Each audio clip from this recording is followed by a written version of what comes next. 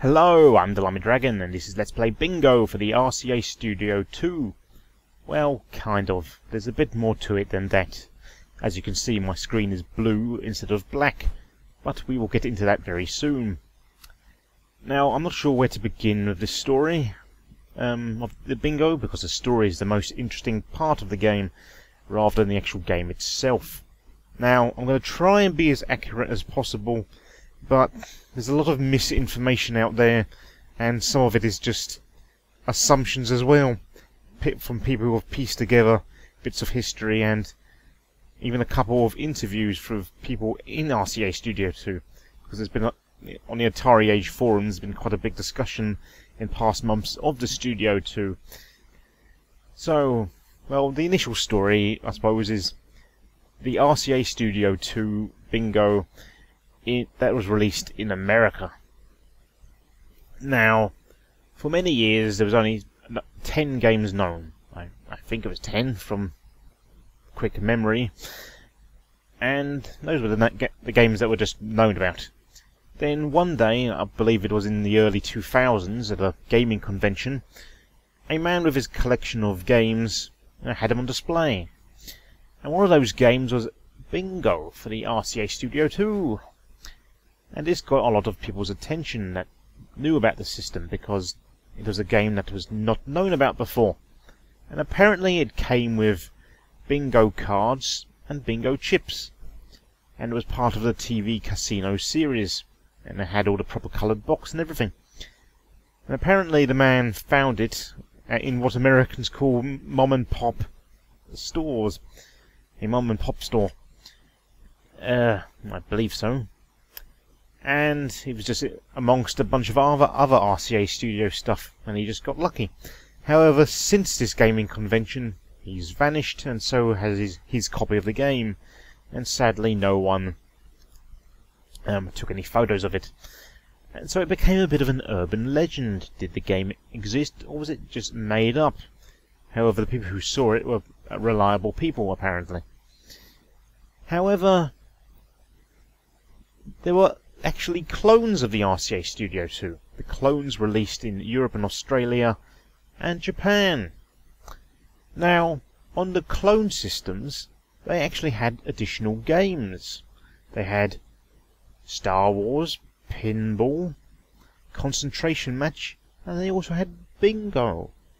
It's very interesting.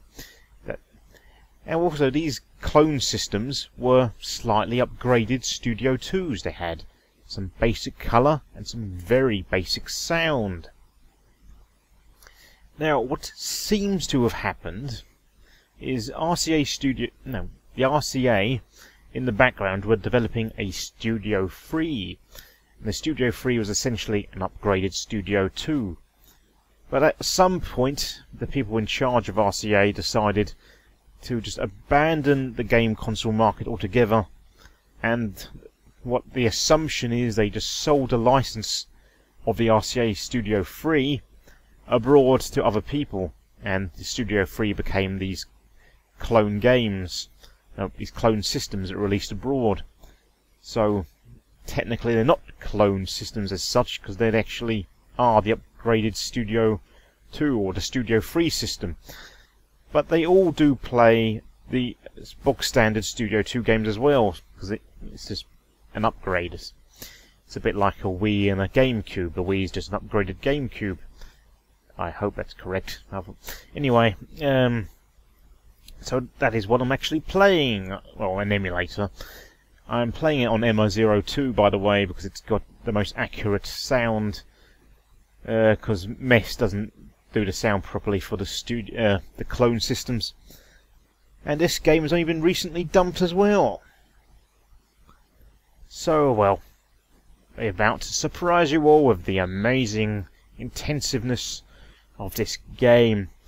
Also, I'm not actually sure if the European clone Bingo came with any accessories, and I would I'd assume it would have, but it wouldn't surprise me if it didn't, because the game is just kind of meaningless without any official cards, because otherwise you have to make up your own cards. Well, let's show you Now there are two modes of operation.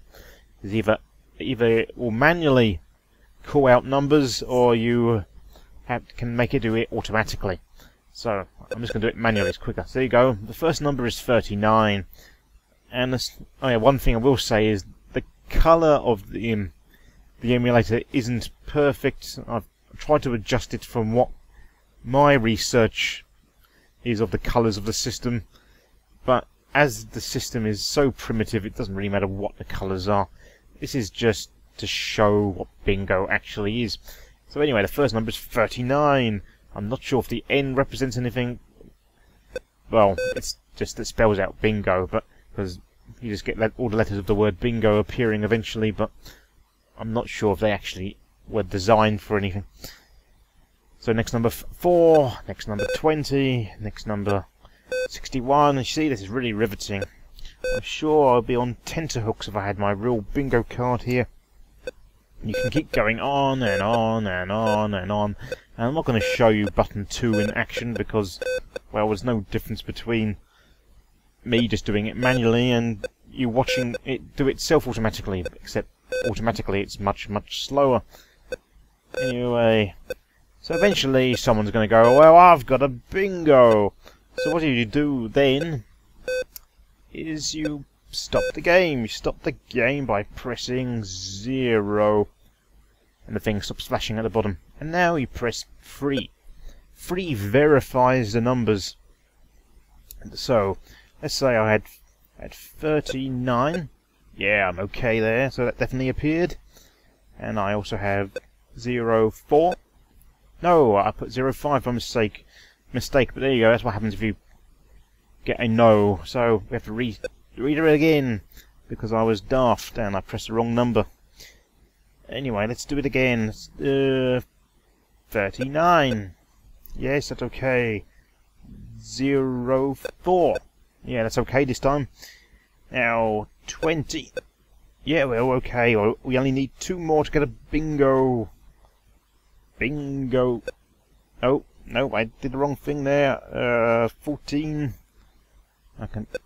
No, I'm trying to do this for the... I should have marked the correct numbers on the keyboard. Okay, let's do it again. That's 39. 04, yes. 20, yes. 26, yes. And 32. So there we go. There you go. I got 5 numbers and they were all my bingo. So now I just press 0 on the other keyboard and it will tell me my score and it will do something amazing.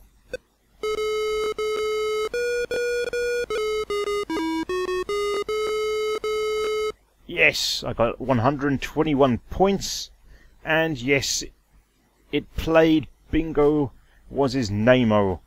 I'm not actually sure of the correct name of that song, but it so surprised me hearing that, especially on the Studio II, an actual piece of music. And this appears to be the only game on the entire system that plays any music at all. I've tried out the other clone systems games, and none of them play music.